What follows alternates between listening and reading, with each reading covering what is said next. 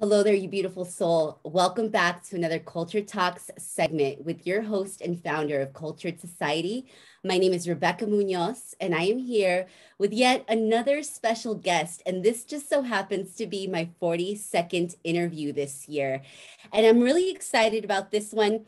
I'm obviously excited about every single interview and every person that comes through these doors because these conversations have been so needed, especially during the time that we're living in today.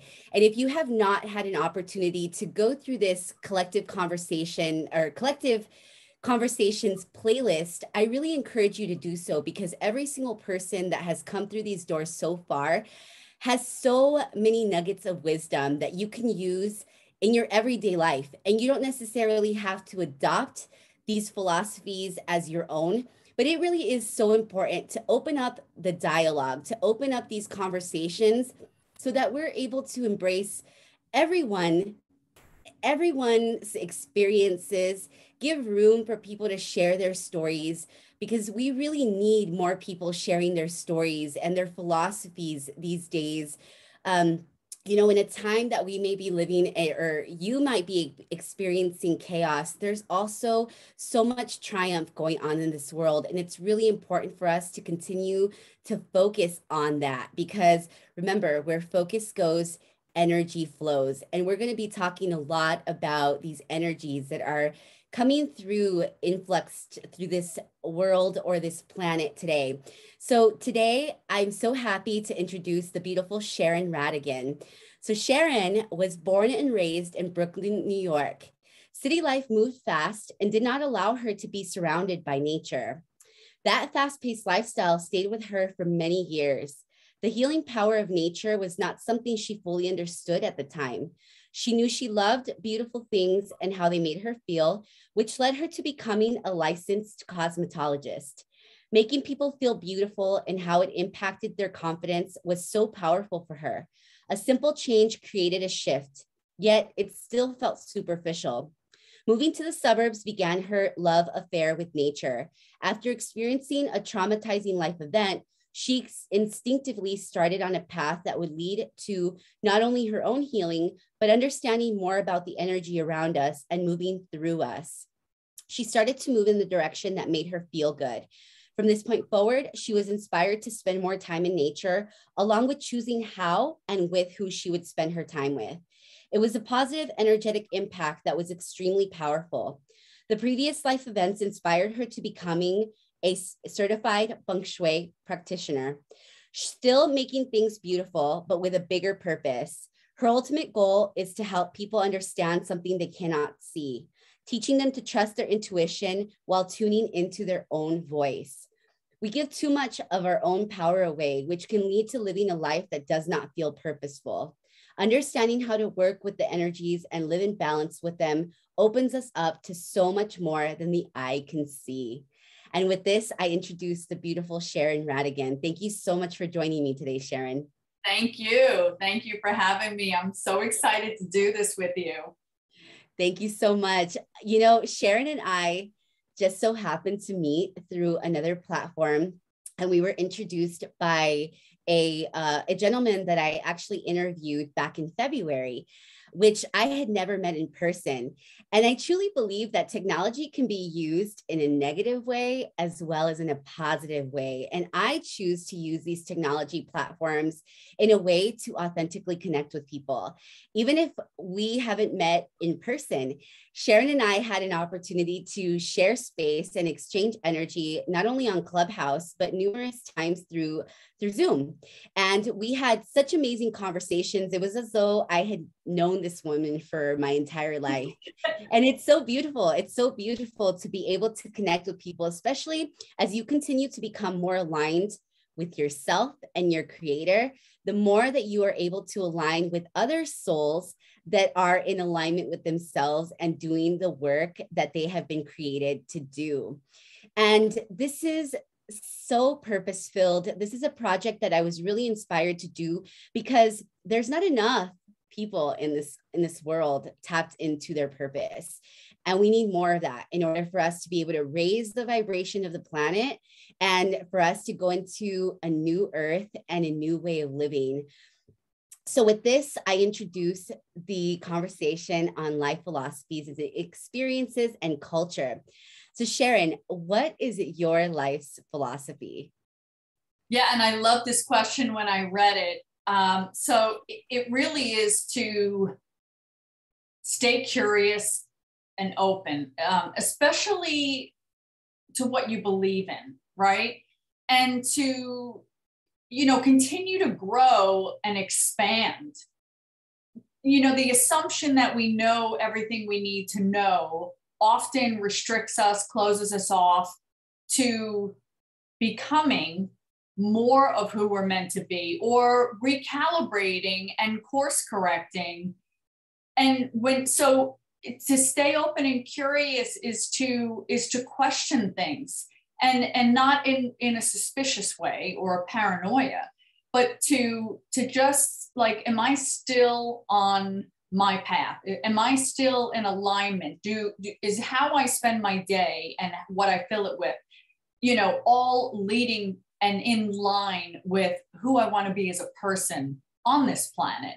So that has been my life philosophy, that I really didn't adapt as a way of being until I found myself, looking at everything and saying, none of this is really who I am. And none of this is the life that I want to be living, but I made all the choices. But when you make them from a limited or a fearful place, or not really taking the time to question and vet things, you end up in places you don't want to be. It takes you down a lot of roads. So like, pave your own road. And the way you do that is to stay open and curious all the time. Absolutely, absolutely. And that really brings us back to just being present, right? Being in the moment and allowing us to be guided by that higher power that usually speaks to us like every second of the day.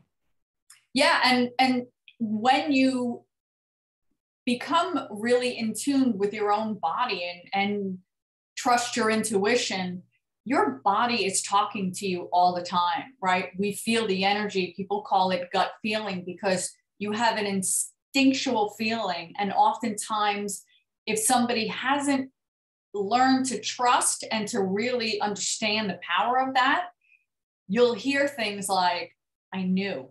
I don't know why I did that. I knew it wasn't going to be whatever.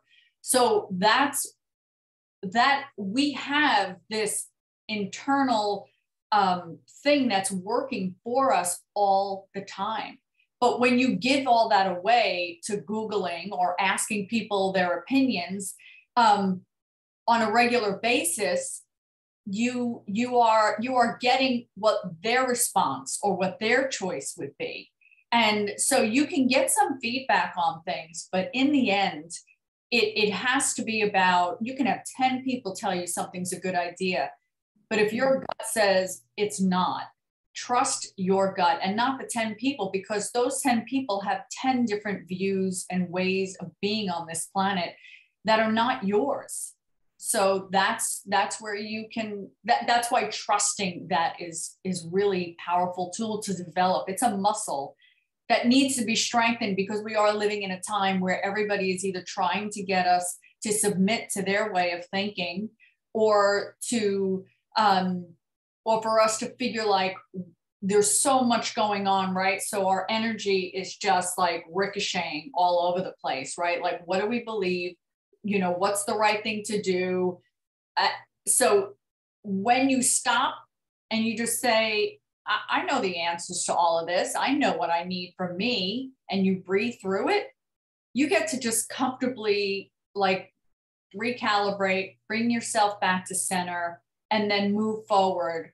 And when that muscle is developed, then things are going on around you and you're witnessing them, but you're not in them. You are not in the storm. You are not in the twister of it. So that's a really powerful place to be. Absolutely. You're so right. And well, I'm sure that your philosophy has evolved so much over the years, especially living in New York where I'm sure you can't even hear your own voice because it's so loud and chaotic.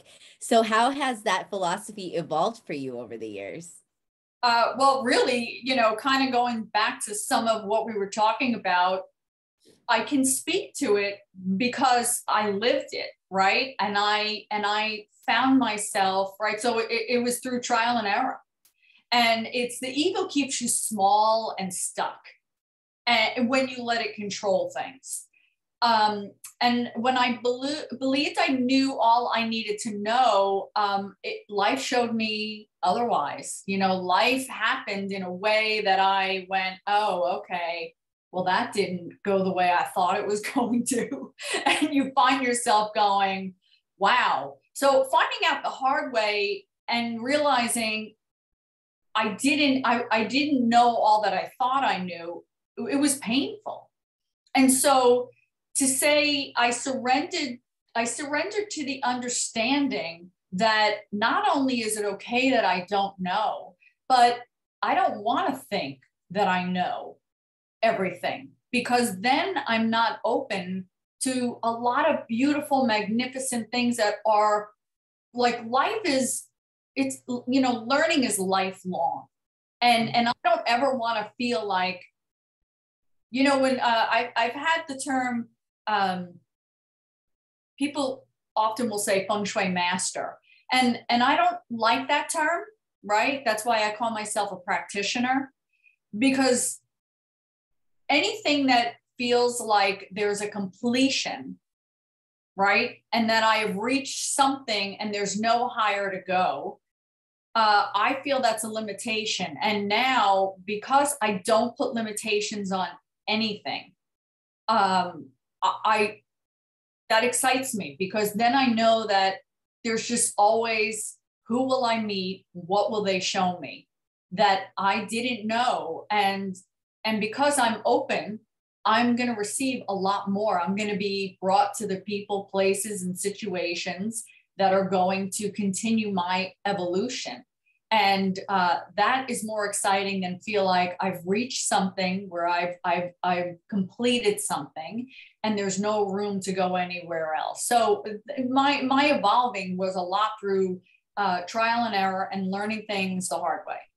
Yeah. And I'm so glad that you said that. We never really arrived to this place of complete mastery, although we can we can try to attain that, right? But it's a never-ending evolution of life mastery. We're always mastering something. And it's great. It's great to have that way, or that concept of living, when you just know that as long as we're here on earth, we will never stop learning. There's so much to learn. And Yeah. even in your line of work right now, as you continue to evolve as a person, you're going to continue to evolve as a practitioner, and you're going to get better and better and better. You're going to see things that you didn't see before. That's the beautiful part about curiosity. Wouldn't you agree? Yeah, and it opens me up, right? Because what I'm finding with my work, the direction that I want to take it in, is to make it accessible, right? Because people, to really have a true feng shui consultation, it's me coming in your house and it's me basically figuring everything out and then giving you what would be a report, right? To understand where the imbalances are and all of that. But what I'm finding is, because there's this thought that there's some voodoo involved with it, or that it's mysterious, it's just energy, like electricity is energy, right? And nobody has this, oh my gosh, I'm going to turn the light switch on now. Oh, it feels it's something tangible. They can go to a switch, they can hit it, but it's energy. And that energy was collected, right? And then just directed and wired and all of, solar powered. And feng shui is using that same energy, but understanding how it runs through our environment. So what I feel like I want to do, and if I held on to this, well, this is feng shui and this is how it's done and this is how it's practiced, then I would never evolve in that. But my evolution now is to say, I want to now go out and have conversations, right? Hold lectures, have workshops where people come in, and I make feng shui not feel like that, where it makes it feel so accessible, where there is no like, nobody else can, like, people practice it intuitively already. But I feel like I just want to kind of remove this barrier or this thing of this is good feng shui, this is bad feng shui. That doesn't exist. There are things that are not ideal in feng shui, but nothing is ever good or bad, because we never, the thought with feng shui is never to make somebody feel like, oh my God, this is bad, my bed is on the wrong wall. That doesn't serve feng shui. That's not what it's all about. And so I want to remove all of that. And that's an evolution of a practice from one way of doing it into another. And had I not said, okay, well, this is typically how it's done, but that doesn't mean it's the only way it can be done. And now it's opened me up to seeing and thinking about how I go about doing that. So that's the beautiful part of leaving yourself open to the evolution of whatever it is that you do. Right. Absolutely. I completely agree with you. And how would you say that your circle of influence has impacted the way that you think and live today? Yeah, I loved this question, because I did a lot of my own in my journey to say, well, I'm going to move in the direction of what feels good, right? Like what makes me feel good. And so it was like, because the early years weren't easy, and there was a lot of struggle, it dictated so much. And I carried all of that into my young adult life. And I made a lot of decisions that I look back and I know now that they were made from a place of not knowing who I was, and not carefully choosing or having like the goal. Okay, so these are my principles. This is what I believe. This is what I stand for. This is where I'd like to go in life. And now every decision you make goes through that filter, which leads you to pick the situations you put yourself in, the people you surround yourself with. If they're all in alignment, then a lot of the things that I went through, I know I wouldn't have went through. And at first I had a lot of anger around that, right? Like just like being mad at myself and judging myself and having a lot of, I was probably my own worst enemy. Nobody could have judged me more than I was judging myself at the time. But with the point of catching myself and saying, okay, well, I can sit here and do this, right? It was intuitive, but I know that I was being guided, right? I was being shown things that were softening me, and began me saying, I know that I'm better than this for myself. I know that I can do better. So how do I do that? So let me go back and think about some of those things. And once I did that and I realized the mindset that I made those decisions with, right? And the things that I did, it was, of course, right? It's kind of that Maya Angelou, when you know better, you do better. So when you are making decisions with a limited mindset, without a really clear set of principles and goals, you wind up in exactly that. You're not living an authentic life, and you're making decisions that were maybe to make other people happy, or just not saying, okay, well, let me think about this decision. What does it look like long term? And when you make decisions impulsively without a lot of thought, you can't be surprised if you end up saying, this was a really bad decision. And it can look, some of those are life altering, right? Some of those are life altering. You can't go back, right? I always used to joke and say, my kingdom for a time machine, right? To go back. But with the time and space, while I wish I could have avoided some things, I also say, and I don't know who it was, but I read it somewhere where they did a study of people that suffered trauma, and they asked them, if you could go back and undo all that trauma, would you? But you're not who you are today. And a lot of people, and when I read that question, myself included, said, that's a tough call, because I know that it set me on a path that I don't know that I would have otherwise. So that's where you just kind of surrender and show yourself grace and know that life is about figuring things out. However, when you get really clear on your principles and you make choices that are in alignment, it's just going to be a lot smoother. And so those potential mistakes or situations will not feel as epic. Right, right. So when did that actually shift for you, when you started to really be more conscientious of who you were spending your time with? Because I mean, our influences typically are the people that we tend to spend the most time with. So when did that start changing, when you really started to pay attention to who you were spending the most time with and how they were impacting your energy? At the time that I had that realization, it wasn't about the people I was spending my time with. It was about my life experience up until that point, where I was alone with myself. And I want to say that was in November of 2012, where I was actually, so, I grew up Irish Catholic, and the house could be burning inside. And if somebody knocked on the door, you'd open and is everything okay? Oh, everything's fine.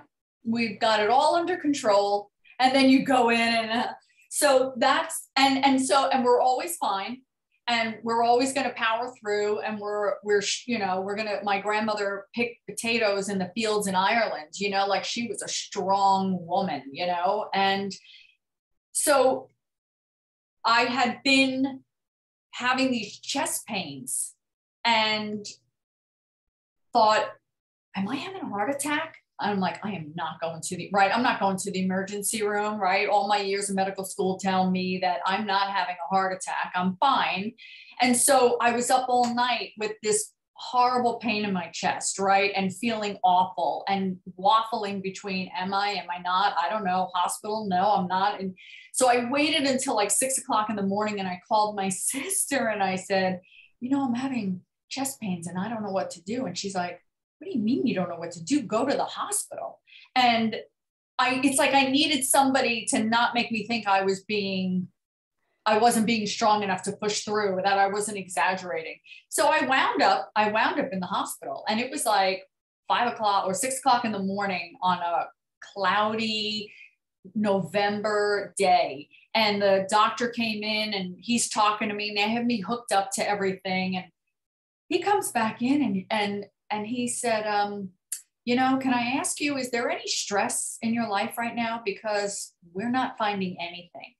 So I just started laughing, and I went, you might say that. You might say that.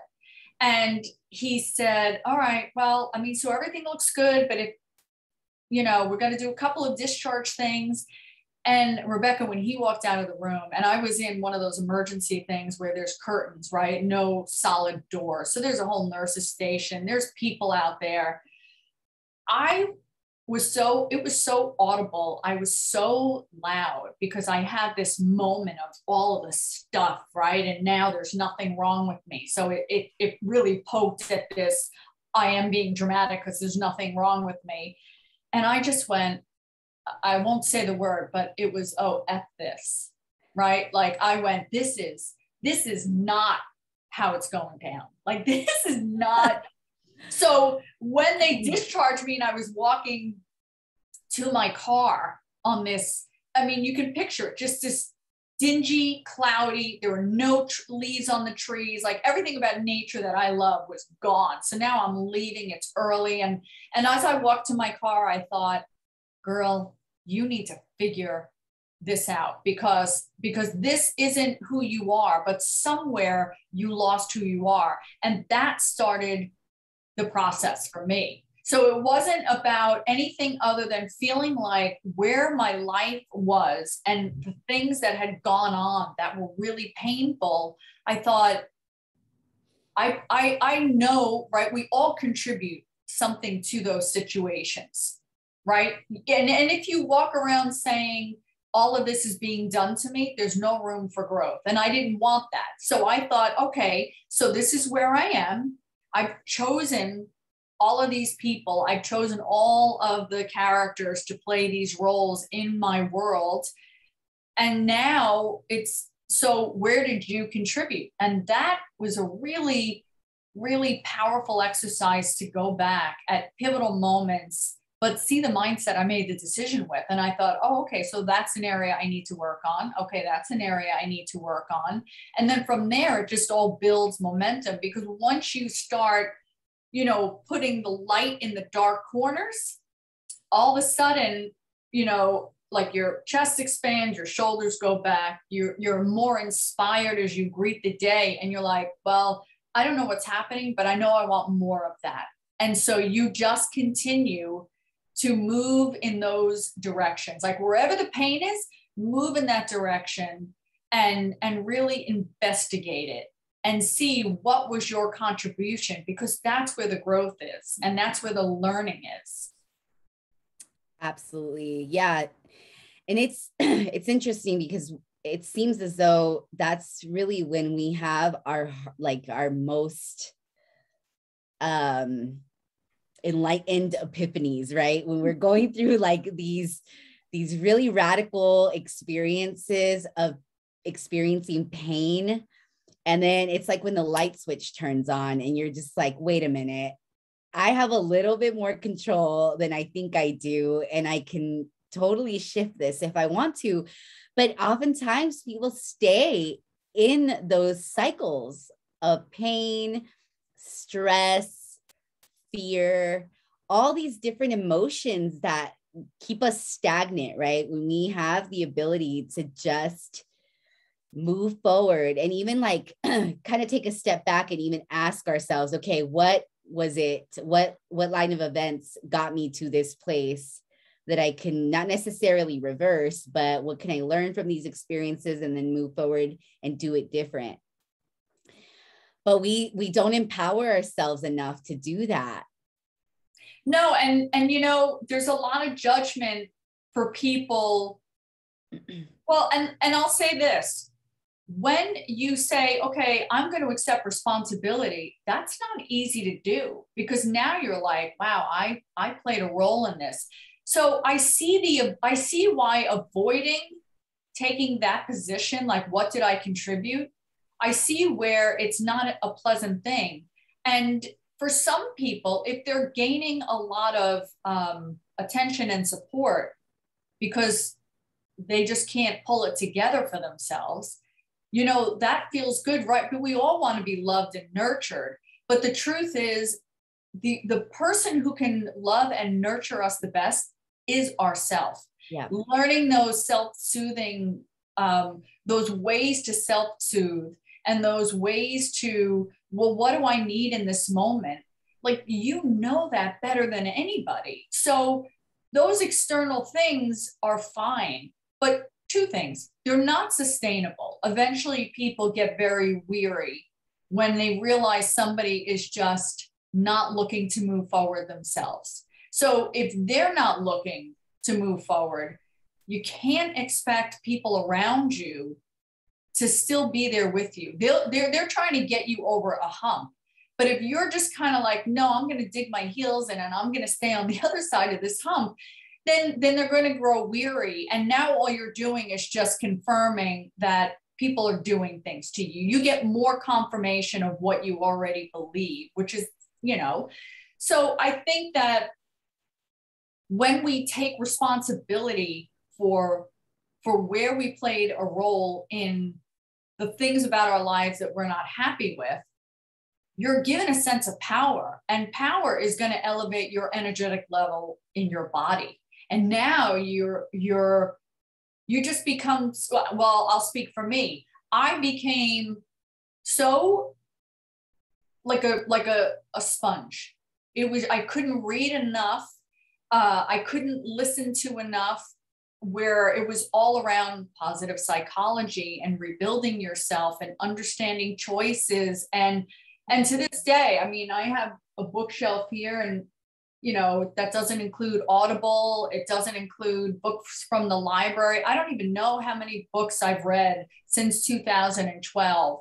And they've evolved over the years, right? As I feel like I've healed and grown in areas, now it's about just understanding mindset. So I read, it's all nonfiction, and it's all about positive psychology and thinking and choices. And so it just was fueling me. And becoming certified with Feng Shui and understanding energy, now I know what it was. I'm removing energetic blocks from within my body, the chakra system, all that you want to call it. I was opening and expanding. And with that opening and expanding, you are receiving. And now when you spend your time saying, okay, this is where I'm going, you are now meeting different people that are more in alignment. And then you find yourself in situations. So everything starts, there's a synchronicity to life where you're the third person that mentioned that book to me. And in my world, that's just the universe telling me that's a book you have to read. Mm-hmm. Or, I don't really feel like going, but something's telling me I need to go. And then that's when you make a connection with somebody. So energetically, I understood more about my body and what I was doing. I was intuitively healing myself from the inside out. And that's a really powerful thing to do for yourself. And so don't attach so much to feeling judged if somebody says, your victim mentality. Witness what they're saying and leave a little room to say, is that true? Do I feel like everything was done to me? Can I not find any way that I may have contributed to it? Because if you can do that, if you can, instead of being defensive, if you can just soften and say, I know these people love me. So they're pointing something out to me. And I want to pay attention because I don't want to keep feeling like this.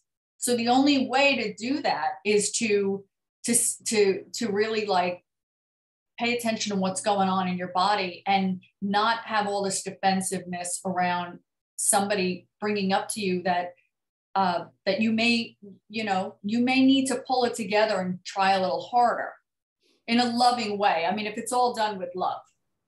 Yes, absolutely. Absolutely. Your bio had mentioned that you help people basically trust their intuition and listen to their own voice. And so that goes into my next question of, do you believe that your line of work infects our society with positivity?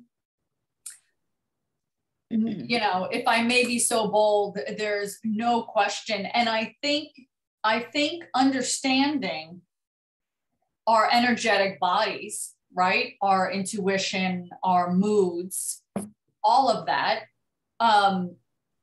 it speaks to everything I've been talking about, right? Because when you start making a choice or doing something that you feel energetically this doesn't feel right, and you question it, then you're going to not go or not do or not be a part of.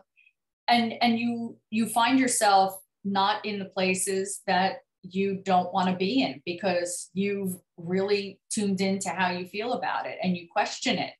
So, I mean, with Feng Shui in for the home, I think that work is just as powerful because this is where we live, or in our office space, right? Feng Shui is in any place that you spend any amount of time in.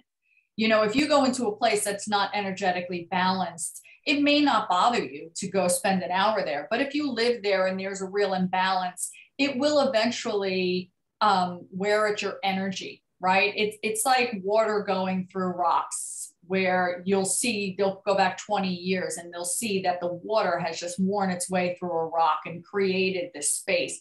So that is like the energy around us. And so,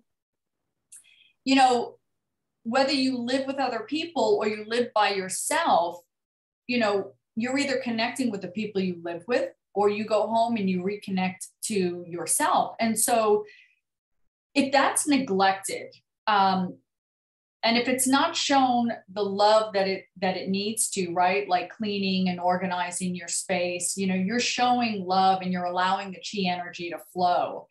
Then it's going to be reflected back to you, where, somebody that stands in a room full of clutter is going to have a lot of opinions about the condition of the space, about their inability or their lack of motivation to do anything about it. So it's not, there's not a loving situation going on in an environment like that, or when you don't understand that you should be surrounding yourself with things that really bring you joy. And that really, it's when I hear people joke around about the Marie Kondo spark joy comment, right? Like, hold it, and does it spark joy? But she was brilliant because she distilled it down into just those few words, because that's exactly what it is. If you're holding something and you're not like, I love this, I love having it, it's something, it feels really good to have around me, then it does need to go. If you're holding it and you have all these other conversations, then that's the energy it's holding in your space. So I feel that the work that I do is really important, because I am helping people to understand the importance of their environment and create environments that when they come home, I use this to people, I have this way that I put it to people, is that if you come in at the end of the day, you should kind of walk through the threshold and feel like, oh, I'm home. Like, it feels so good to be home. But if you walk through the door and you're like, oh my gosh, now I have to go cook dinner and I didn't do this and I didn't get that, then there's an imbalance in the home. And now everybody in the house is being impacted by it. So if there's a real imbalance, then now you come in the door and you're like, I have to do all these things. And then somebody comes to you and says, well, I don't want to have to run to the store. I've been to work all day too. And it's like, well, we need this. So that's how it plays out in the environment. So if that's how it happens and everybody goes to bed in this agitated state, how restful is the sleep? And now you're going out into the world again. So there are people that are in this cycle of that, where it's almost like they forget there's another way to be in this world and to come into your family, your husband, your wife, your children, and know that this is where you kind of come to connect with each other. And how was your day? And yeah, no worries. Let's order takeout. Nobody has to go to the store. Let's just order takeout and keep it really easy. And now, instead of that, like, all that energy, all that negativity gets sucked out. You're ordering takeout, and now you're sitting around the table having a really nice dinner instead of staying in that cycle. So it's really understanding when I put it to people like that, they instantly can tap in or have a memory or know what their experience of their home is, and say, and I've had people say, oh my gosh, like, this is making so much sense. And when I see that happen, and I know that we're about to go on a journey and we're going to shift all of that for them, that's it feels powerful. But I feel like I'm just a facilitator of a beautiful practice that was discovered for exactly that, so that we are living in a state of balance that allows us to be better humans, better partners, better mothers, fathers, teachers, workers. We're just more of ourselves, because we have more balance in we have our place to really recalibrate and connect to who we are as people. Yes, that's so important. Not just I teach the holistic way of living. So if you're not familiar with the term holistic means that we are a mind and body and spiritual connection, which impacts not only what happens within our environment, within our body, but also it impacts everything externally. And so it's really important for us to be very practical, but also very mindful about what our environment, the energy in our environment is doing to our energy internally. And it's all divinely connected. So All it's, divinely connected. yeah, And and it's, so in short, just to give a little background for anybody that's not familiar with Feng Shui or the Bagua map, which I practice form school, we use a Bagua map that we apply to the house, and it's basically 9 squares that get placed on the floor plan.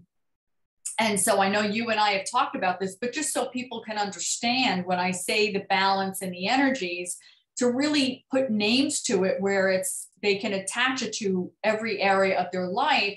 So those 9 areas consist of career, knowledge and self-cultivation, health and family, wealth and prosperity, fame and reputation, love and marriage, creativity and children, knowledge and self-cultivation. And then in the center, there's not a specific energy, but it's center. So it's exactly what it would be. It's the core of your home, right? It's just the center point, which is the grounding of the whole environment.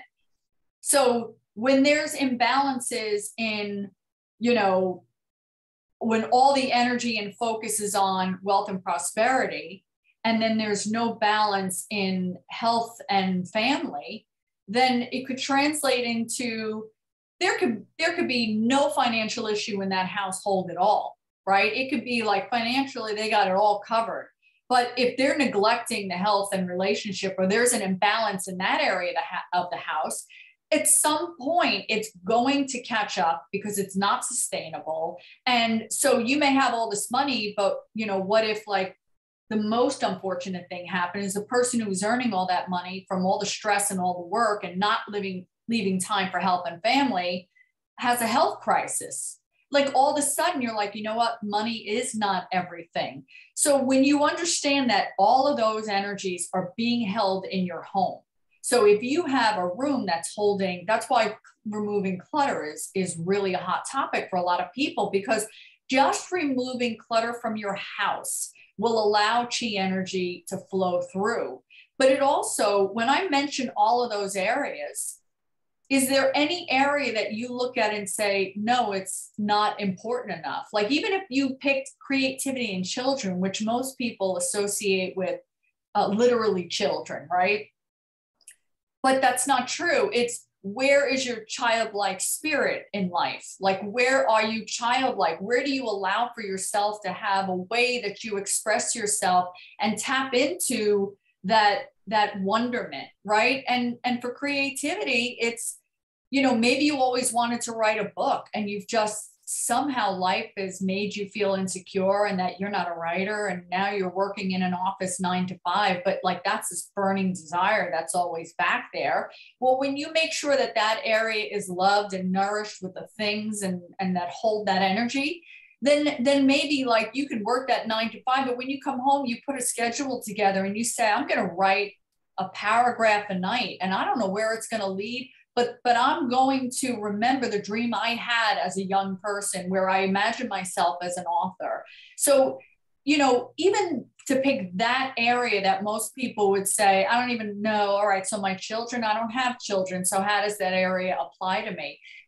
They all apply to everybody, and everybody in the house is going to benefit from the energy being impacted, because nobody would sacrifice their love and relationships. Nobody would sacrifice knowledge and growing as a person, traveling in the world, or traveling, helpful people in travel could translate to literal travel, but it could also translate to where do you want to take your life? What do you want to elevate to? Is it getting promoted in a job? Is it moving from one level of expertise to another?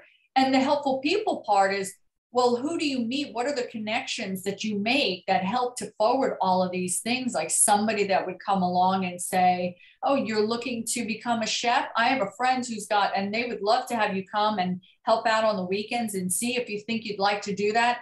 So when you put that definition on all of those areas, all of a sudden people are like, oh man, it all matters. And when every area is shown the consideration, which is just keeping your house in order and understand, and there's a lot more information about, because you can have too much of things. Like your house can be neat and clean, but if you have too much of a particular element, it's holding a certain amount of that energy, right? But just knowing that all of those energies are living in your house and in your workplace with you, you start to look at your environment very differently and say, I want to show love to all of those areas. And when you do that, that's the balance that's created. Yes. Yes, it's so true. And we don't oftentimes think about how all of those areas of our life impact another and another. It's like a domino effect. So if we don't have balance in one area of our life, there's going to be imbalance in other areas of our life. And it's a practice that takes time to I mean, for you to really be able to master. And even then, we don't really master it because things are constantly changing. And that's the only constant in life is change. And it's just becoming more adaptable to it and recognizing that, every day is going to be different. And the best that we can do is just to practice that balance, having more balance. And it's great to be able to have people like you because it's a very unique practice. Feng Shui is not something that a lot of people talk about, that a lot of people don't know about. So it's really great that you're doing this work because it's much needed. It is definitely needed in this time that we're going into right now. So how would you say that you stay relevant, unique, and true to who you are as a person? Relevant, unique, and true to who you are. Staying open and curious. And everything will always come back to that for me, because to stay relevant or to evolve or continue to evolve, if I stay open and curious and there's a direction that I am being divinely led to, then I will always, that will all take care of itself. It's if I were to make these declarations of, nope, this is it. This is what I'm meant to do. One of the, I'm actually in the middle of a certification now to become a life coach. And I'm not a big fan of the term life coach, but that's what the title is called. And could I have told myself, oh, I don't need to become a life coach. I'm using this intuitive practice and I'm a Feng Shui practitioner. Like that's who I am and that's what I do. And I don't need to now go out and get another certification. But I had a moment, and you and I have talked about this before, where I recognize that I am dealing with energetic bodies that are living in these homes. So if you can't find a way to energetically balance yourself, not that you won't benefit and have reap some rewards from getting your home into balance, but it's like anything else, your energy is mixing with the energy of the space that you're in. And so there are times when I can recognize that somebody's really going through something, and they want to feng shui their house because there is a misguided belief that if that house is brought into balance, all of those things go away. It won't go away. If the imbalance is truly just the home, then yes, you will see the changes, no question. But if there's something really significant for the person, an energetic belief or thought about life or themselves that is just so ingrained in who they are, right? And I'll use the term victim, then they're going to find a reason to feel like that didn't even work for them. You see, this is so bad that even I had feng shui done and nothing happened. And so, there are two ways that I look at that, right? First of all, I won't work with somebody that is almost like, well, just come in and fix my house, because we're not an energetic match. and I don't want to hold judgment about the person. I'm just respectfully I respectfully let them know that I don't think we're an energetic match, because I am really proud of this work and it is sacred. And I don't want to dilute that work by taking work that I know is not being received and appreciated, and they will not benefit. And so what do I do to the work when they go out and talk about it, that they've had the work done and they're not seeing it, nothing good is happening. And I know that it's not about that. It's your connection to your space. So I feel with this certification, it's really learning and understanding, which has been a lot of fun, how you speak to people. And some of it I feel like I already intuitively was doing. But there again, I left room to say, but maybe I'm not doing it as well as I could be doing it. And I'm so glad that I did that, because I can certainly see all the ways that I can improve on my conversations with them. And I'm it's only a couple of weeks in, and it's pretty extensive. It's going to go for like 7 months.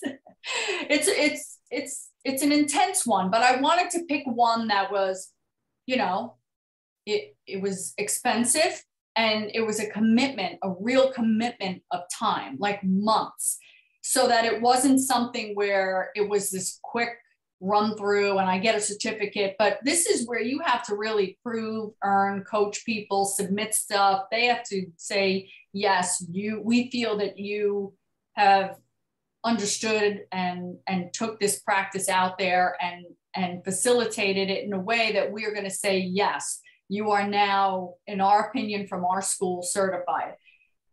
I don't know that if I stayed shut and closed off to who I am and what I call being a Feng Shui practitioner, that I would have ever thought to go down that path. And I think that would have been a disservice to this work. I'm seeing how this is another layer that's going to grow and expand for me to be able to do it even better than before. Right. So you've just adopted that I'm a never-ending student and there's not enough for me to know. Not enough for me to know. Yeah. And to just say, I really want to start reaching people where it's not just me going out to their home and doing a consultation. I want to gather people. I love to gather people. I love speaking. You know, I had a friend of mine, we were talking, and I just said, you know, I'd much rather work with masses of people, right? Because that's how a shift spreads even faster, like more people getting more knowledge that's just going to touch their lives and cause that ripple effect. And so I said to her, you know, like when I think about what I envision for it, it's having like a lot of people in one space. And there's a camaraderie and there's an energetic level where everybody is so excited about what they're learning and they're sharing it with each other. And now it's this collaboration and I'm just facilitating it. But now all those people go out with that high vibrating energy and they are rippling out into the world. And my friend was like, you're nuts. To talk in front of a room full of people, that to her, that's her worst fear. For me, that's where I'm most comfortable. So I know that the life coaching is also going to help me be a better facilitator, working with individual people and how to create modules and have them really integrate and be part of a workshop. That's an evolution that if I don't stay open, I don't know that I'd be heading down this path. Yes, absolutely. And that's the thing, is that we never really know where our life is going to take us, because right now we have a vision of what it's going to look like, but it usually never really unfolds that way.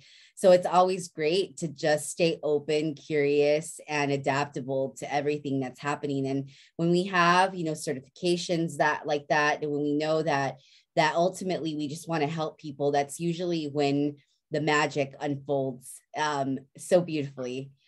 So beautifully. And, I think too, something that's really been on my mind, I have older children, right? They're 20, soon to be 23 and 21.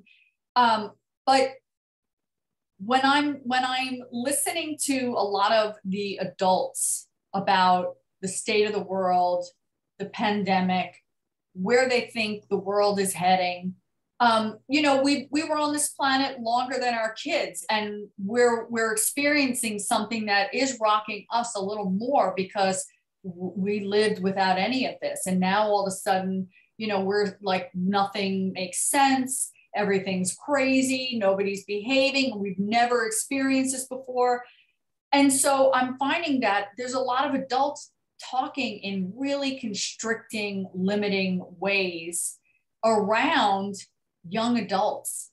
And I've had to sit my kids down and say to them, there are a lot of people that you grow up thinking that adults have the wisdom, and we do have wisdom. But I also think that because a lot of people are operating in this low vibration, they're focusing on what's wrong and then having conversations in front of their kids or talking maybe to their kids about what the future could be. And a lot of kids are thinking, well, everybody's talking about how there are no jobs when we get out of school and the economy is this and all of that. And I feel like this young generation is feeling like, well, what's the point of us doing all of this when all these people that are older than us and on this planet are, talking about doom and gloom? Like, how do you stay hopeful and want to have a future? And so me sitting with my kids alone and saying to them, don't worry about what you're hearing right now, right? We have survived things worse than this in the past, and we've always evolved and moved forward. And that will be no different for now. But you need to tune out people that you may love and respect for your own self,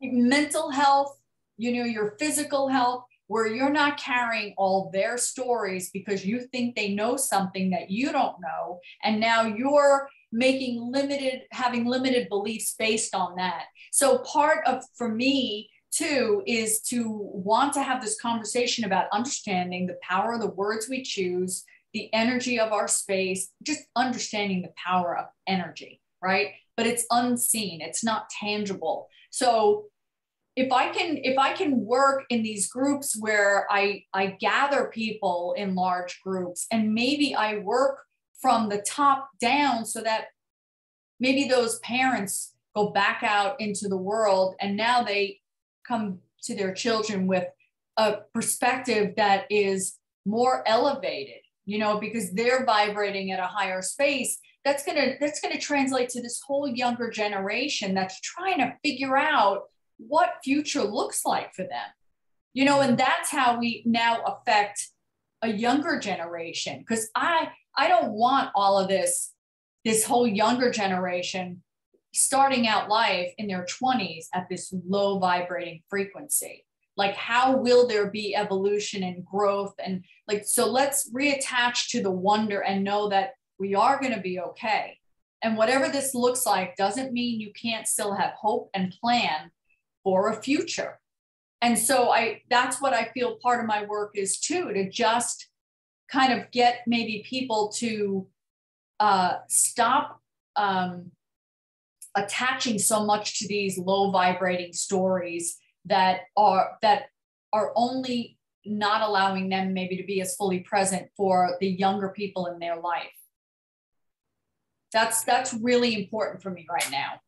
Yeah, absolutely. And it's really great that you're facilitating that work, because if you really think about it, historically, these catastrophes have been happening since the beginning of time. It's biblical, right? The only thing that has changed is the fact that social media and technology is so prominent in our lives now. We spend more time on our phones and in front of a computer than we ever have before. In front of TVs, we watch bad news, right? Like, and media outlets, that's how they make money. They make money putting out bad news. And so when you go out into your own personal world, you realize that it's really your perception that creates your reality. You can choose to look at all the bad things that are happening in the world, or you can choose to look at the great things that are happening in the world, and you can up level yourself by focusing more so on the good things than on the bad things. And we know we live in a duality filled world. We're filled with contrast. We are gonna experience light and darkness. It's a never ending thing. But where are you putting your focus? That's it. That's it. And I know that when I had that conversation with my kids, you know, I felt like they might have been half listening, right? Like most with, you know, your teenagers. And, you know, but I had a conversation with my son last night, and he had this kind of doom and gloom approach to something. So I said, well, can we reframe what you just said? And I reframed it in a way where it was still the same thing, but I reframed it using language that wasn't so constricting. And I said, whatever you think about all of this, you have to admit that you understand the different energy level you feel by saying it this way, and then now saying it in this reframed way that removes all of that harsh, constrictive language. Mm. And he, you know, to his credit, he said, I do, but, and I'm like, okay, but when you put the word but in there, I'm just saying that there has to be a part of you that's attached to wanting to feel badly. So if your goal is to feel badly, then no, there probably isn't much I can say. But if you say, you know what, leave some room to question that, you know what, that's right. Do I want to feel bad? Because that's all that brings. But if I say the same thing and I reframe it in another way, now it's like, okay, so this is what it is, but I can handle it if that's how I word it, and that's how I say it, and that's the energy I attach to it. So I just said, you know, bigger than what we're talking about, it's how do you want to feel about it? Because if you want to feel bad, then keep using that language. But if you want to feel hopeful and actually move in the direction that you're saying, then use that language. So all I'd ask for you tonight is to sit with that. And you don't even have to get back to me.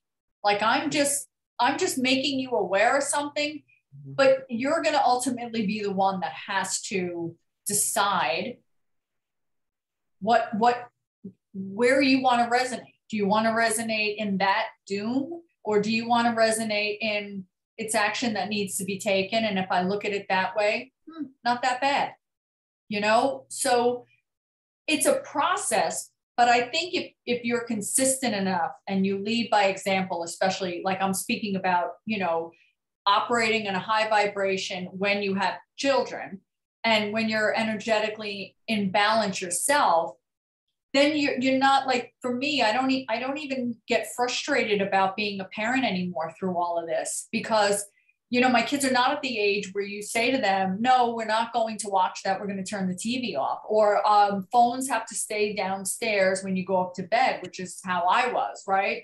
And you know, no, we're not watching R-rated movies. Like they had to wait until they were 18, you know, so, but I can't do any of that anymore. So they can go off and expose themselves to whatever they want to. So now where I am is I am here for counsel. So all I can do is reflect back to them and make them question. Nobody wants to be told what to do. And certainly young adult, you know, like I said, teenagers, but they're not. For me, they're young adults. And they're not looking for me to tell them what to do. And the truth of the matter is, I don't feel like that's what I have to do anymore. I know my role has shifted.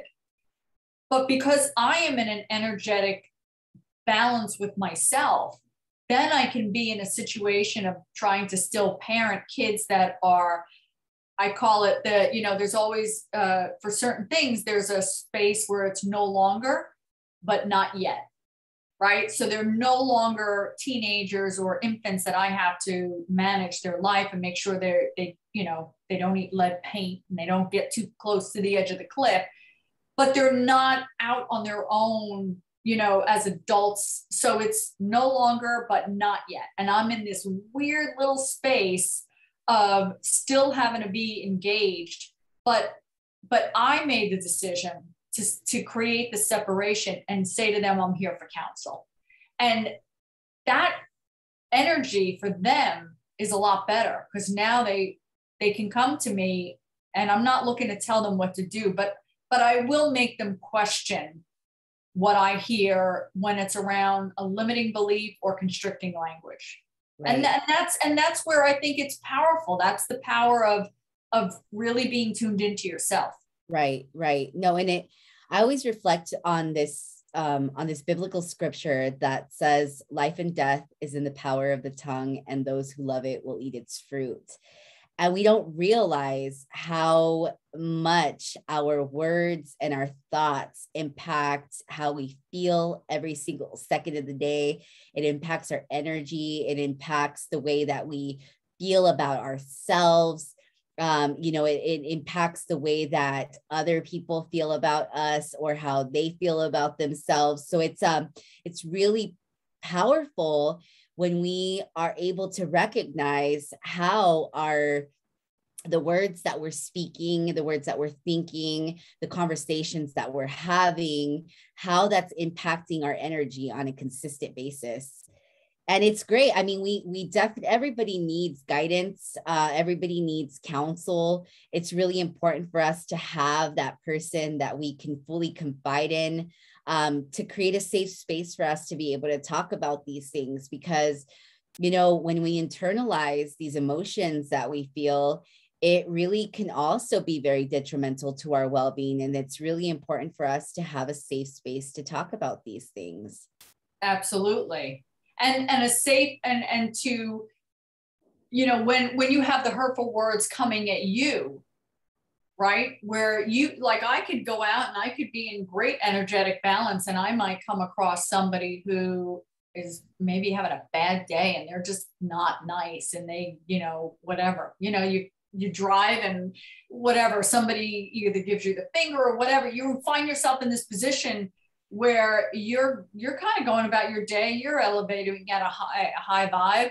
And then all of a sudden, you encounter, it could be somebody, who just is not doing well that day. And maybe they come at you in a way that's like, that's not okay. But when, it's just saying, well, I can choose to respond any way I want to this. And I don't want to engage in it. And that's a powerful place to be in, because now you're really in control of your environment. So whether it's us speaking the words or the words being spoken to us, to just say, like, if it's you speaking, what are my intentions? What are my intentions when I say this? Because, sometimes if you question that, you're like, my intention is to make somebody feel a little guilty about something, so I don't want to do that. Now you choose words a lot more wisely. But also too, like when somebody comes at you and understanding where is your energy level, like do you want to drop down to meet that energy level, or do you just want to stay here and meet them where they are and be like, you know what? It seems like you're having a really bad day, and I just hope your day gets better. But like we can't have this conversation now, or I'm not going to respond to you right now. I'm gonna just give you the space that you need, because people can't receive what you're saying to them when they're in that low vibrating state anyway. So with the media and all that gets said and everything, there's a lot of anger. And even if you're not physically in somebody's presence, if you're watching somebody screaming and yelling on a video, you're receiving that energy. Your body is being affected by what you're seeing, and your brain is almost like, oh, fight or flight. We're in a bad situation. There's a lot of, so when you start realizing that, then you say, well, I'm not even going to watch anything like that. And I don't, I've had friends that will say, this was so horrible, I'm going to send you the link. And I'm like, please don't, I don't want the link. I want to stay where I am. I understand, especially growing up in Brooklyn, the school that I went to, you had to go to the bathroom with a buddy. You couldn't even go by yourself because you could get jumped in the stairwell. So I understand what's out there. Like, I understand that world, and I understand what it did to my energetic body. And so now I am the gatekeeper, and I am very aware. So when a friend tells me, starts off with, she read a horrible story and she wants to send me the link so I can read it, I'm, no, thank you. No, thank you. And I do that because the more I do that, then the less she wants to send that. Like, now she knows, right? Now she just, she doesn't like it, but she's caught up where she feels like it's reconfirming her thought that this world is going to hell in a handbasket, right? And so I've told her, I understand that, but I can't look at it from that way. So, having that boundary of what I'm allowing in, I am the gatekeeper for it all, what's coming in and what's going out. And recognizing that, helping other people to recognize it in themselves, you are just so much more prepared for whatever the next thing that may come. You're braced and ready. Like, your knees are always at a slight bend because you have prepared yourself energetically to be the gatekeeper. Yes. Yes. And we have to be that for ourselves. We have to be that for ourselves, and we don't have to accept everything that's told to us. We don't have to accept everything that we watch. A lot of it is an illusion. There's a lot of it that's true, but at the same time, we don't necessarily have to live in that space. And it's constant choices that we're making every single day to shift our mindset, to shift our perception of what's really happening. And even when things are not going our way or things are not good per se, we can shift our perspective and ask ourselves, what is it that I need to learn from this? Why is it that it's making me feel this way? Can I think of it in a different, perspective and get something good out of this? I mean, everything is a choice. That's such an important point that you bring up, because this is not to say that I or any of us don't have that day where it's just like we are in a funk, and but that's okay, right? It's not about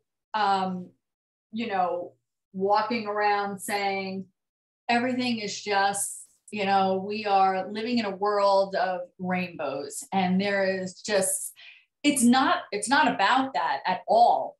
It's trying to stay in an elevated state as much as possible, but there may be a day where it's okay to surrender to saying, I am not ready for public consumption. Sure. So I am just going to, and I've done it often where I say, this is a day that I'm just going to surrender. I'm not going to tell myself a lot of stories. I'm just witnessing that there's something for me energetically that's just not connected today. And so rather than me trying to push through and go out into the world with it, I'm going to go to the beach.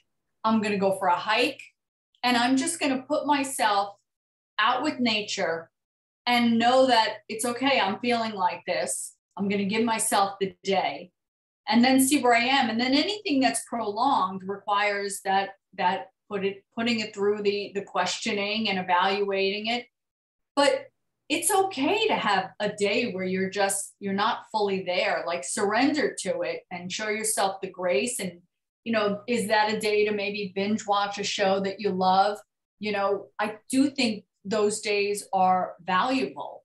It's just when you're doing them consistently and it's about avoidance, that's when needs to be addressed and maybe questioned. But it's an important point to make that that I think we're always all trying to do the best we can, but really understanding how do we energetically show up and be in relationship with not only the people in our lives, but when we go out, you know, do you take a minute to engage somebody at a store? Something happened where I was returning a shopping cart, and it was an older gentleman out there, and I'm here in Florida and it's hot, you know, and he's out there and he's collecting shopping carts. And I walked up and he said, "Oh, you can give that to me." And I said, "No worries." And I said, "Are you having a good day?" And he goes, "I'm hot." And I said, "Well," I said, "kudos to you. You must have something in you to choose to be out here doing this." He goes, "It's okay. We wound up having this lovely conversation. And I like to do that because I like meeting people. So when I'm out in the world, I know, like for him, I know how I felt walking away from it. It was a really fun conversation. We were laughing, we were talking. He was talking about, people who take shopping carts to like the next shopping center. He's got to get them, and how he, it's not a big deal. It's what I'm supposed to be doing anyway. He didn't have a lot of stories around it. So I got to meet this man. We had this great conversation. He probably felt like that was fun. And I was like, that was fun. And so that's how I want to greet the world. And I know that it's all because I have a balanced environment, physically and environmentally. And that's what I take out into the world. And my intention when I go out is to just kind of be in the moment and be present with people. And from there, that's when magic happens. Absolutely. For sure. Absolutely. Yeah, for sure. 100%. And I'm with you. I love to do that. Every time that I'm out, it doesn't fail. I always end up meeting somebody that I've never met before, end up sparking up a conversation with a complete stranger. It ends up being super magical.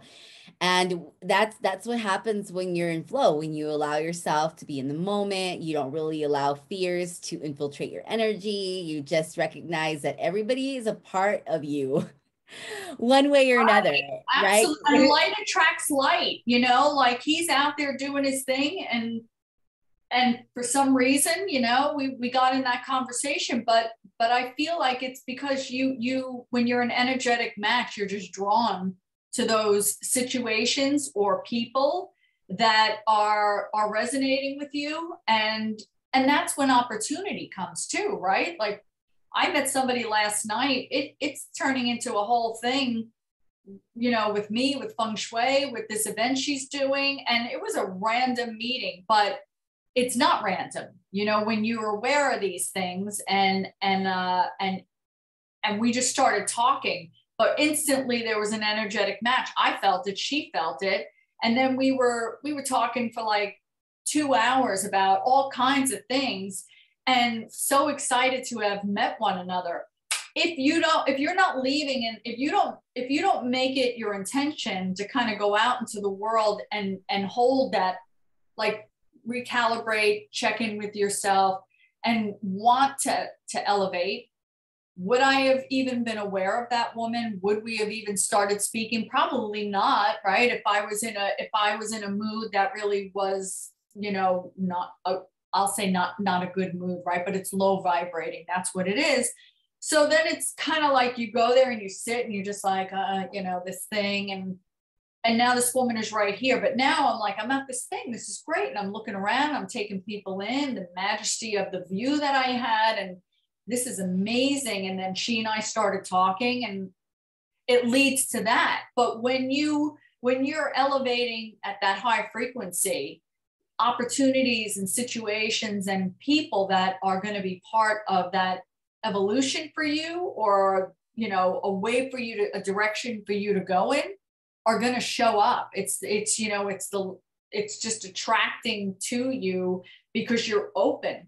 you're expansive instead of, you know, being like this and having a lot of stories.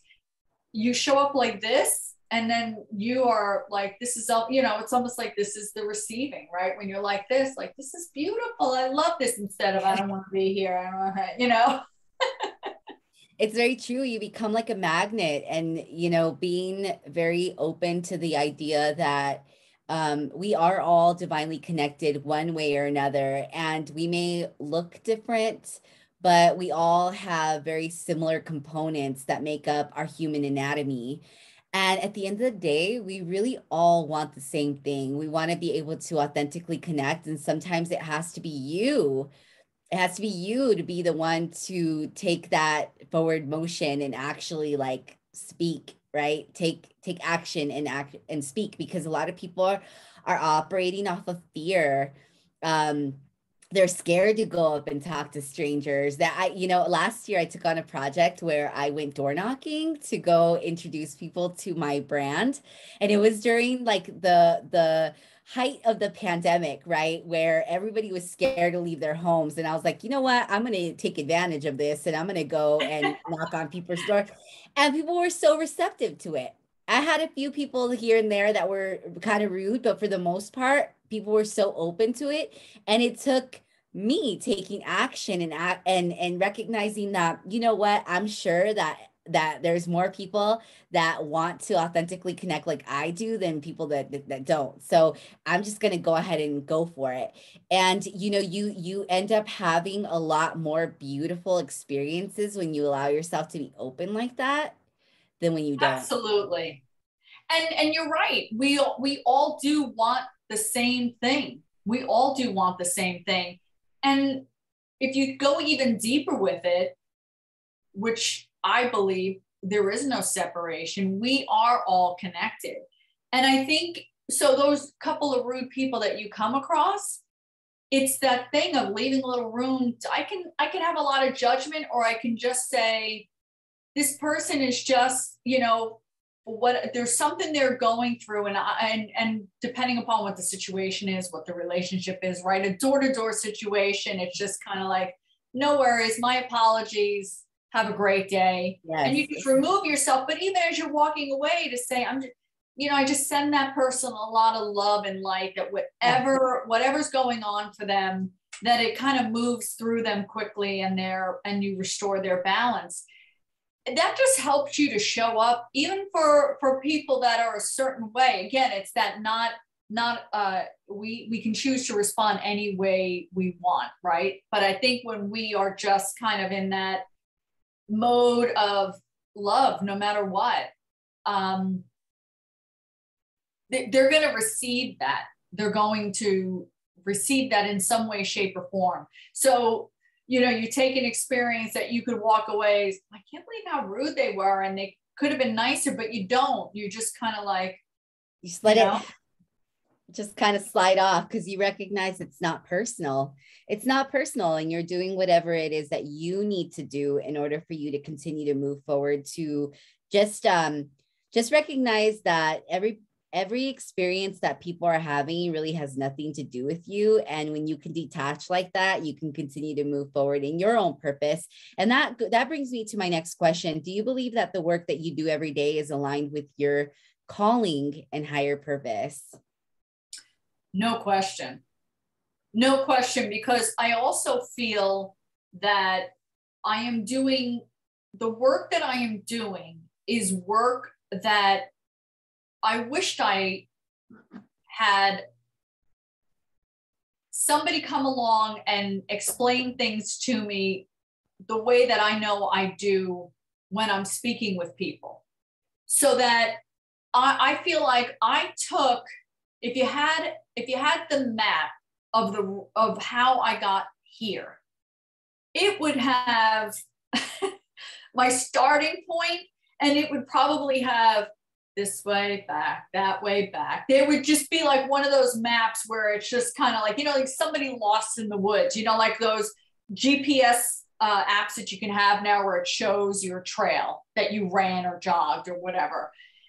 The one that I would have would look like scribble, like child scribble.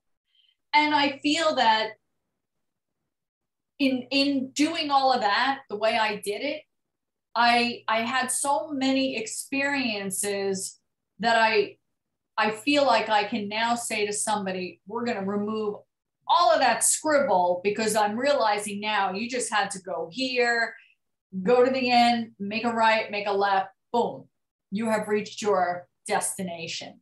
And you avoid the scribble that I went through. But I also know that in all that scribbling, there isn't anybody that I've ever sat with and talked with that I haven't had a personal experience that I can relate to with them. Where I feel like when you're talking to somebody and you have a shared experience, especially when it comes to pain, you know, people are more open to hear what you have to say because they're looking at you. And, you know, and the one thing for me, right, sometimes when I'm speaking to people, and I've had a few people like you, I wish I knew this much. And I'm very careful when that gets said to me, because what I always want to clarify is that we're all on a path. We're all on a journey in our life, and it's going to look very different. But there may be people that have spent more time doing something, but nothing that I know or where I am and how I got here is not something that you could have. It's attainable to anybody that chooses to question and start on a path. All it means is that we are aligning. Like, the reason I'm here with you is you're on a path and you've attracted me to you. So that makes you just as powerful as me. And that's what we're doing. I think you and I spoke about this. I call it the bucket analogy, right? So there's people that are just starting on the path. I might be here on the path. And then there's people that I love and look up to that I feel are a little further along. But we're all like, they share it with me, I share it with them, and, you know, and that's what we're doing. And we're all helping each other, right? We're all, as Ram Dass, right? We're all walking each other home. We are all kind of in communion with one another in an effort to better understand ourselves and life. And so I think that is where I always want to be mindful that whatever I have achieved, if somebody looks to it and feels like I am enlightened in a way that seems beyond what they can comprehend, I want to remove that right away and just be really clear. It's a matter of what time are you going to commit to your own personal growth? What are you going to give to that? And yeah. you will be in a conversation someday where somebody will say that to you. So yeah. just remember to pass that on. Yes, there are no secrets. It is all attainable. It's just, what are you committing to as far as your personal growth goes? Absolutely. We're here to pass the baton. When we learn this information, and it's not going to resonate with everyone, but I feel like as we continue to walk on that path of higher purpose and, you know, a higher calling, we're being drawn into people that need what we have. And it's not going to be for everyone, and that's okay. But everybody, it's really important to understand that everybody has a specific, and I say this all the time, that we all have a specific DNA code. We all have a specific blueprint that we are on the journey to figure out, right? Because before we came onto this planet, before we were birthed through our mother's canal, right? Our memory was wiped clean. We knew our soul contract. We signed the soul contract before we came onto this planet. But then when we were born, our memory was wiped clean. And it's really important for us to recognize that we're all on a journey to figuring out what that soul contract called for. And so we're going to go down these rabbit holes. We're going to go down these dark paths. We're going to go and we're going to do things that maybe not the best decision. But that is a part of our path. It's a part of our own personal path, which at the end of the day brings us back to our soul contract. Yeah. And it may be like, I know for me, there were a few times where I'm like, I know that, but I struggle that I would say, yeah, let me go down and have some of those experiences. But there is a part of me that says, but I don't know that it was maybe supposed to be that hard. But maybe life was like, she's not getting it. We have to reinforce this. And unfortunately, this is the only way she's going to get it. So yeah, it's understanding that we chose to be here for this time to do the work. And it's how quickly do you want to start that work, right? Yeah. Like how quickly. So that's why everything will always come back to, do you know who you are, right? Like, who am I? Can you answer that question? If you can't, and I'm not talking about the superficial, right? Well, I'm Sharon Radigan and I'm living here in Florida and I have 2 kids, and it's not that. It's like, who are you? And what is your goal for life? And what is your intention being here? When you sit down and really go deep on that inquiry, now you at least have a blueprint so that you say, okay, so if I make this decision, can I say that it adds in any way or enhances or brings me further along with all of these things that I know to be true? And if it's a no, then you're like, okay, then that's a no. And if it's a yes, you're like, perfect. So you always bring everything back to those core principles you have for yourself. And I just feel that life will be a lot smoother when you do that. And developing the muscle when you are unsure to really get quiet and say, well, what does my intuition tell her? Instead of calling like the 5 people and telling them the story and then getting what they would do. And now you're like, well, now I'm really confused. So you just pick whoever sounded the most, in line with you, but it's not you. So you're almost better off not doing that. You're almost better off just like, if you create a little space around it and say, all right, I'm not even going to think about this, what this decision has to be. I'm going to give myself, if it has to be done that day, I'm going to give myself an hour to just kind of not think about the answer. And then usually the answer does come to you, like in a lightning bolt. You're like, you know what? I'm not going to do that. Or like, I'll give myself the day, like whatever the time frame is. But that's an important thing and distinctions to make for yourself, which just keeps you on that path of your own evolution. So maybe you don't have to maybe your GPS map doesn't have to look like child scribble, Yeah. Certainly now, that's exactly what happens. Everything is brought back to my blueprint. And then I make all decisions based on all of that and trusting what my intuition is. And there's a lot of things I don't even share with some of the people closest to me when I'm doing something, because I need to kind of work through it. Like, well, maybe they're going to watch this, so they'll know, but nobody knows that I'm doing a certification for life coaching. And it's not because it's a secret. It's just that I want to really be here and present with this work. And if people are like, so how is the coaching going? I don't want to talk about it because I feel like it's going to dilute a little thing. And then they're going to say, yeah, but why, if you were already doing feng shui, like, why would you want to be? I don't want to answer any of those questions, because it's just like, oh, I'm certified. Oh, what made you do that? It removes a lot of questions.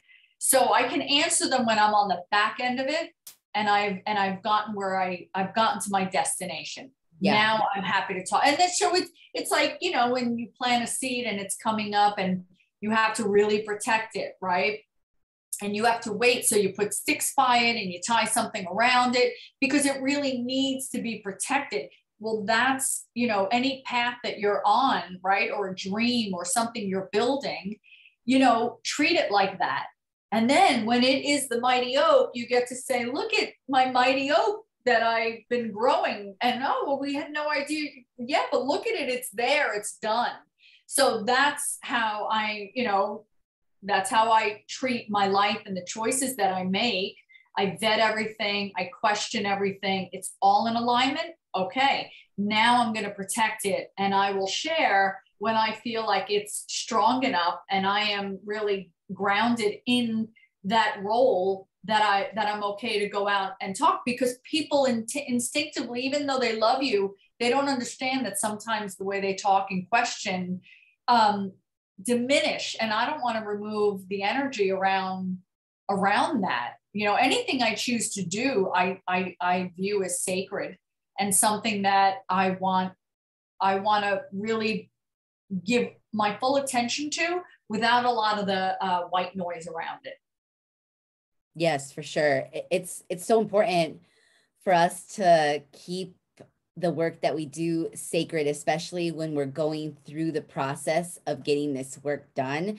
Because you don't want to allow, all the energies, people's opinions, all these different things um, to really come against what it is that you're doing, because oftentimes people don't understand the vision that you have. And when you're being called to do something bigger, it is really important that you keep it very sacred, that you create a space for yourself where nothing is going to come against what it is that you're doing. And then when the work is out, then you talk about it. Then you're Yeah, able to share it with the world. absolutely. Well, it's like you going door to door, during a right, like if you were to say to people that really loved you, well, I'm about to go door to door. If you told them beforehand, and maybe you did, I'm not saying you did it, but like, let's use a scenario where you tell somebody beforehand and then they all share all the reasons Why you shouldn't. can and you shouldn't. But that's not you, that's them. That's how they would be in that scenario. So if you're not really strong and grounded in who you are and what your work is, then you could say, you know what, maybe they're right. I really wanted to do that. Okay, I'm kind of bummed, but I'm not going to do it. Oh my gosh, how devastating, how many dreams or unfulfilled lives end that way, right? Yes, Where they didn't. absolutely. So when you don't, it's okay to not, people don't have to know everything. Like, go do it and come back and say, I just knocked door to door, and everybody go, what? But it's already done.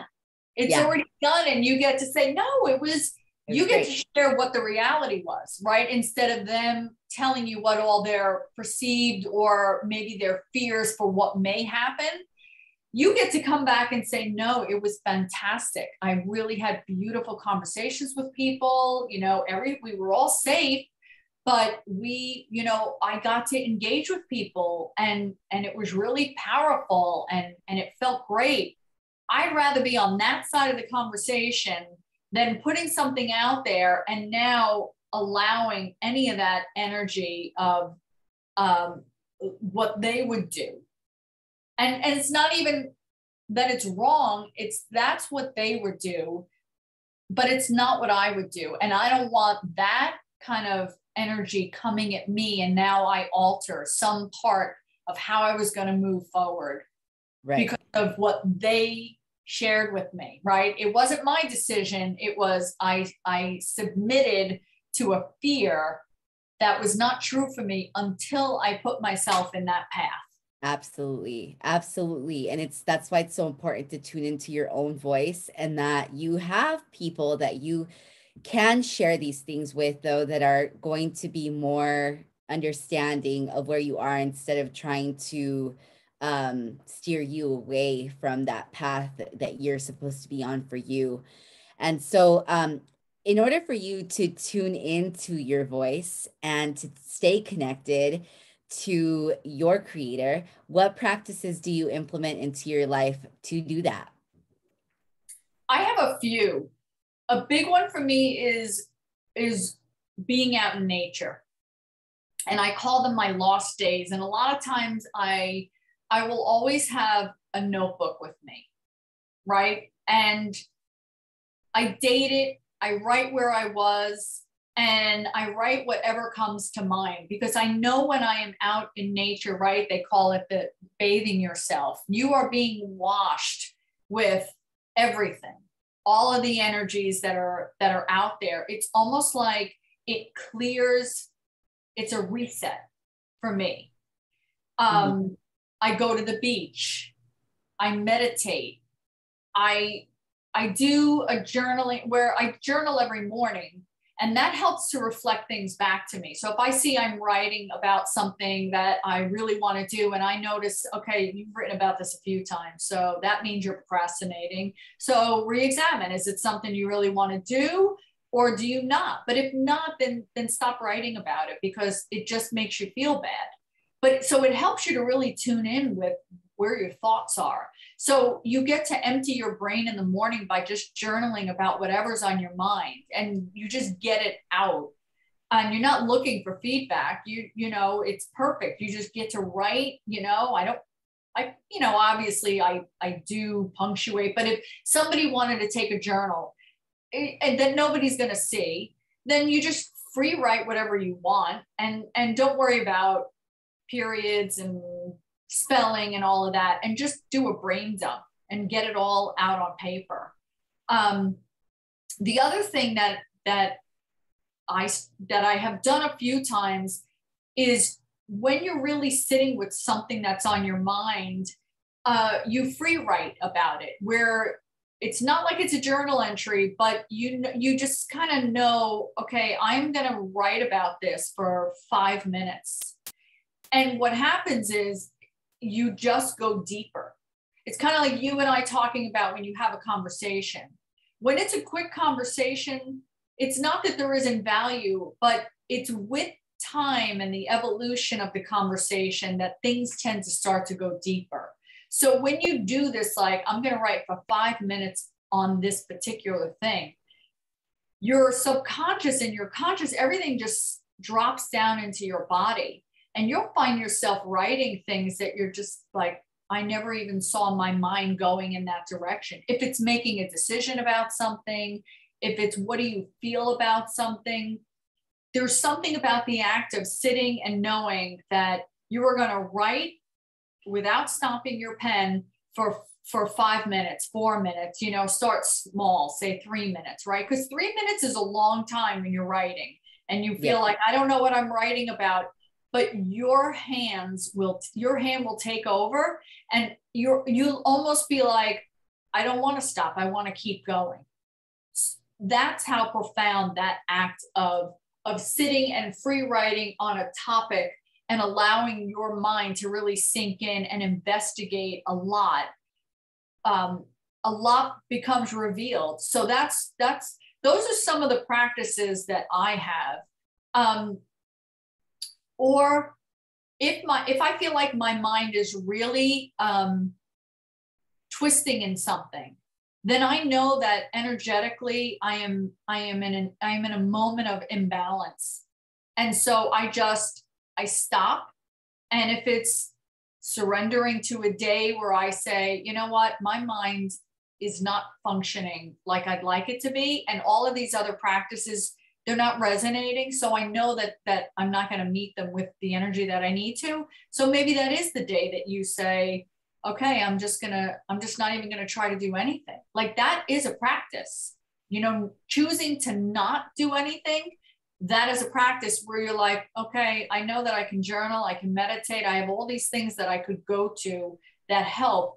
But if you already feel like, I don't know that that's what it is today, maybe it's just nothing, and just allow for that. That's power. That's just as powerful. Yeah, it really is. Stillness speaks. Yeah. I read this book by Eckhart Tolle, Power of Now, Stillness Speaks, and New Earth. And there's so much power in just being here, not doing anything, not even watching TV, not even being on your phone, just literally sitting there and just tuning into what your body is asking you to do. And there's so much power in that, which a lot of people don't. We live in a society that's very we have so much noise that is constantly coming at us, right? And it takes more power and more discipline to just take yourself away from that and just be silent. Yeah, and sometimes to say, I don't know that I have an answer right now, and that's just as okay as me saying, I know what I need to go meditate. It's just as powerful to say, I don't know that any of that is really resonating. And really, that you could call that the ego, right? Like the ego mind is just it's creating that. And so it's trying to engage you in a conversation of judging yourself for not going and meditating. But that's where you get to say, I don't know, maybe the ego is just a little stronger today. So I don't want to even engage it, because that's going to reflect as me judging myself. And I don't even want to go there. So that's where I say, you know, like today, I don't know that I have an answer about what I need to do. So I'm not going to try to answer that for myself. And that might be sitting down and picking up a book, or that might be just laying in your bed and staring at your ceiling, like whatever that translates to, and let the moment wash over instead of attaching a lot of thought and judgment to it. Absolutely. Like I think that's a thing that really impacts or gets in the way of a lot of people. It's like the minute they have a bar for themselves and the minute they are not working at that level, there's judgment and criticism. And if you start to leave a little room to say, is that even helpful? What does that do for me? Because the answer will always be really nothing. Like you could say the reactive and reflective thing of, well, it motivates me and it gets me to get back on track. And while that may be true, sometimes if you're not, you could be back on track, but if you're not energetically back on track, then you will go forth to do that thing, not bringing your full self to it. So will it be the quality that you're like, what is the quality of whatever it is that you want to either be as a person or the work that you're doing? So you can force yourself to get back on track. But I don't know, like for me, if I know that I'm not energetically there, then I don't know that I'm really, whatever I'm applying myself to, is it really getting the best of me?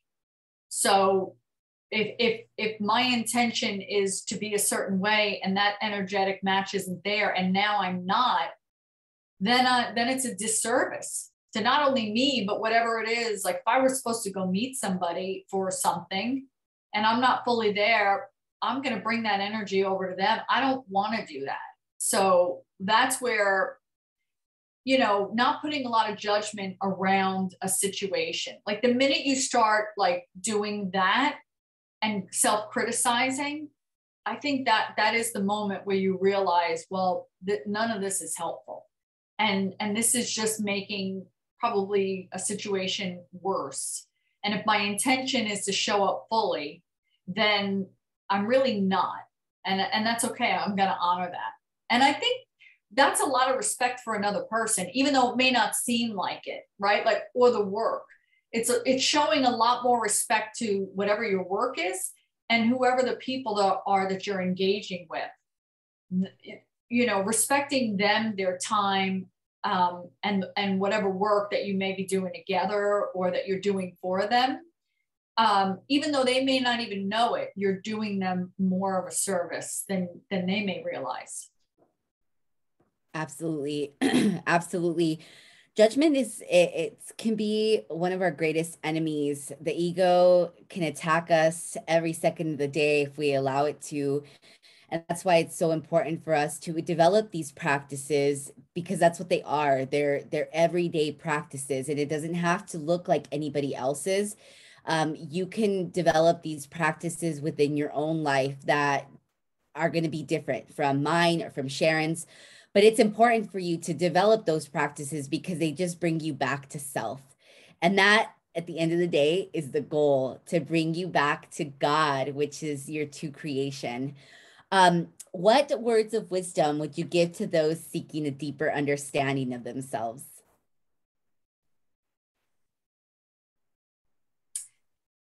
Be kind.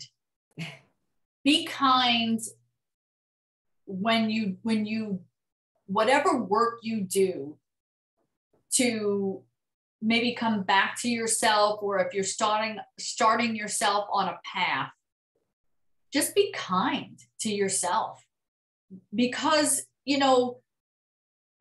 that the path it can be a lonely one, because it's solitary work. Nobody can do it for you. It is a solo journey. So if you're going to be the only voice, being the cheerleader, or the just the it's part of respecting your own voice, right? Part of respecting your own voice is being kind to yourself, because without the kindness, that's when, like, when the judgment comes in, people can be pretty vicious with themselves. Mm-hmm. Like, there was somebody I was talking to that I know for a long time, not somebody I work with, and they can be so harsh. And I had this conversation with them one day where it's like, I said, I want to point out, we all know this, right? Would you say the things you're saying about yourself to another person? Would you ever be that mean-spirited? And they wouldn't. They knew that. Of course not. So why wouldn't you show yourself that same level of love and compassion? And it's like, when it's that bad, it's almost like you're going for your own jugular. There's no growth, and there's nothing beautiful that comes from that, right? It's like trying to grow a garden in sand. It's never going to happen. So if you're truly committed to your personal journey, especially when you're starting on one and you start questioning and looking back and really doing an archaeological dig of maybe a past that or decisions you made that you regret, be kind and just say, no matter what was, I am committed now to doing better and being more. And the only way that that's going to happen is if I show myself kindness and just examine without judging, and just know that, right, we do the best we can with what we have at the time. We make decisions that are the only ones available to us from the mindset we are in. But when you're in the intention of growth, always remind yourself of that. Like, I am trying to be better. And the only way I'm going to be better is if I am kind to myself as I start walking on this journey.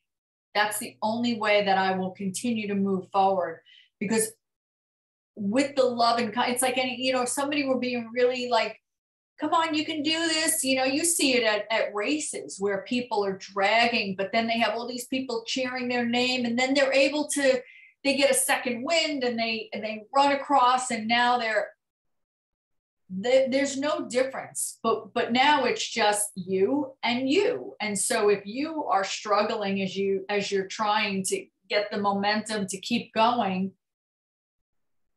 take those couple of minutes and be like, I can't tell you how many times I have said, I am so proud of you. Like, what amazing work you're doing for yourself and all the people in your life that will benefit from you doing what you're doing for yourself. That's powerful, but it's hard to say out loud in the beginning because it almost feels weird. But if you imagine saying it, there's a whole thing about, and I've always done this. I have a picture of myself from when I was in elementary school. So, I don't know, second, third grade. it was my class picture. And I have it on the table that, you know, I get ready and I put my makeup on and I kind of get ready for the day, and I keep it there.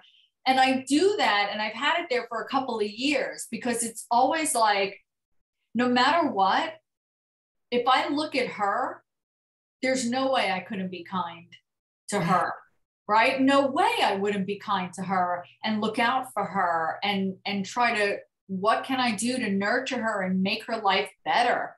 Because when we look at children, it's all about protecting them and nurturing them. But as we get older, it's no different. We still deserve all of that. So even if it means you look at a picture of your younger self and talk to her or him, you know, do that until it feels more natural. But be kind. Yes, yes, be kind. The more kind that we are to ourselves, the more compassion and empathy and grace we can extend to those around us. And we need so much more of that, especially in the time that we're living in, because, you know, when we can awaken to the reality that it really is just about coming back to our divine self, the more that we can give so much more positive energy back into the world. And it really just will reflect on the type of life that we continue to live from this day moving forward. We can choose to live, I like to say, heaven on earth, or we can choose to live in hell on earth. And it's, you know, we can go back and forth with that duality, right? With that contrast.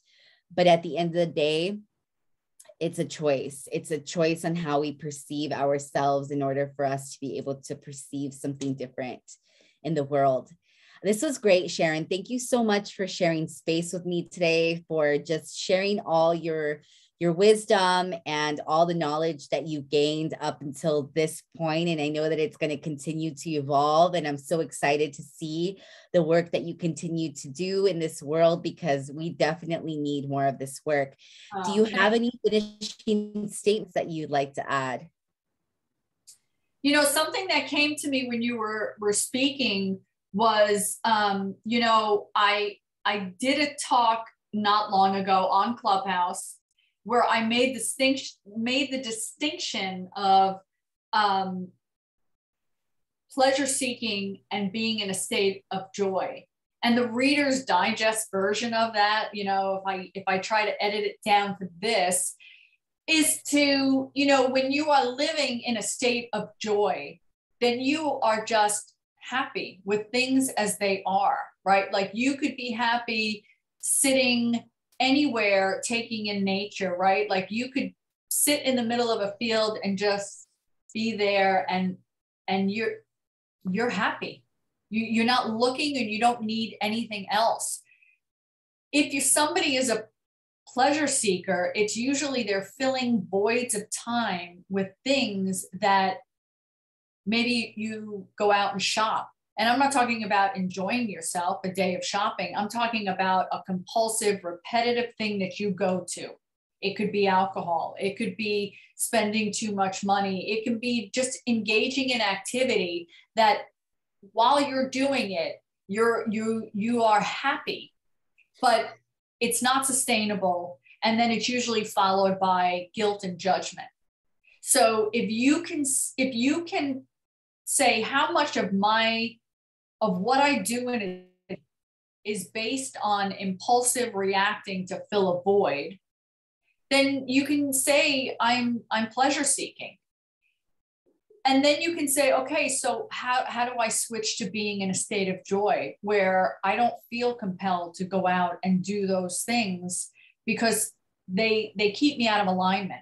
So I guess I just, in ending it, because of the way you said it, it made me think of that. And I wanted to just, you know, for anybody that is saying, I want to start on a path, you know, maybe that's one thing to start looking at are, what are your behaviors? What are the things that you do that are followed by guilt and judgment? And maybe start there so that you say, okay, I'm going to just really pay attention to how often I'm really doing that. And yeah, it is always followed by guilt and judgment. So I don't want to do that anymore. So then you find other things that aren't going to be followed by, judgment and guilt, and you just get to be present. So if you go and you sit in a field and, or go sit by the water, or sit down to read, like these are things that are just a joyful way of being in the world. They bring a lot of pleasure.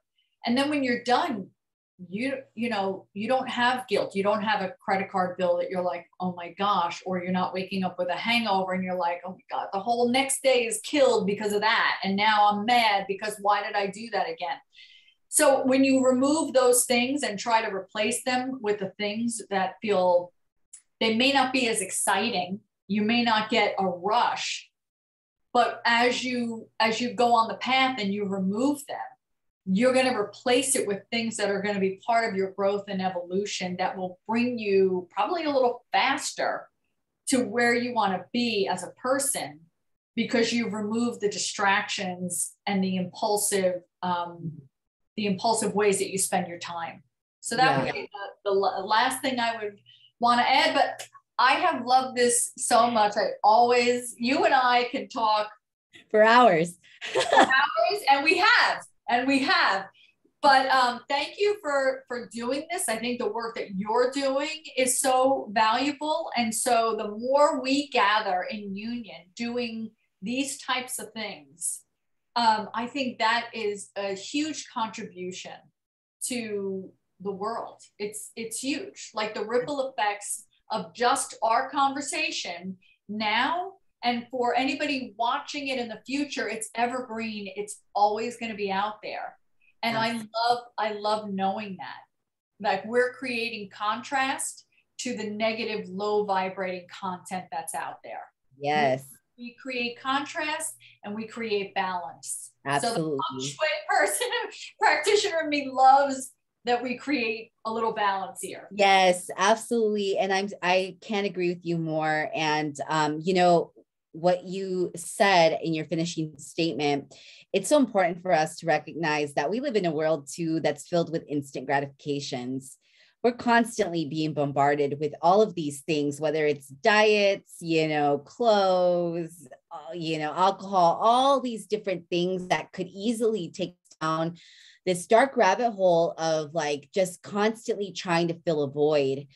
And transformational change is not something that happens overnight. When you get on this journey is just that. It's a never ending journey up until the time we transition to another dimension and our body's no longer here on this earth. So I always like to recommend or encourage people to adopt the 1% shifts, the 1% daily shifts, where if you're, experiencing a season of your life where you may be,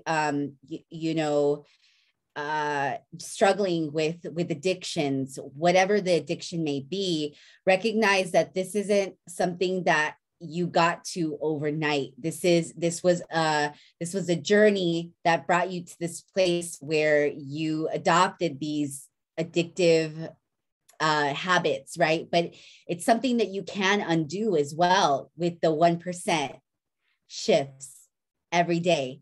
And when you adopt that 1% change every day, it's equivalent to 365% growth and transformation over the course of the year.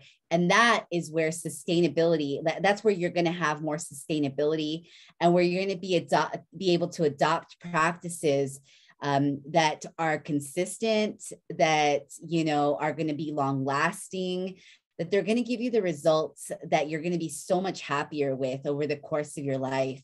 So thank you so much for sharing that. And again, this is the ripple effect that we are having on the world, and every single person that is on this platform and that's going to continue to show up on this platform has something to contribute, just like you do.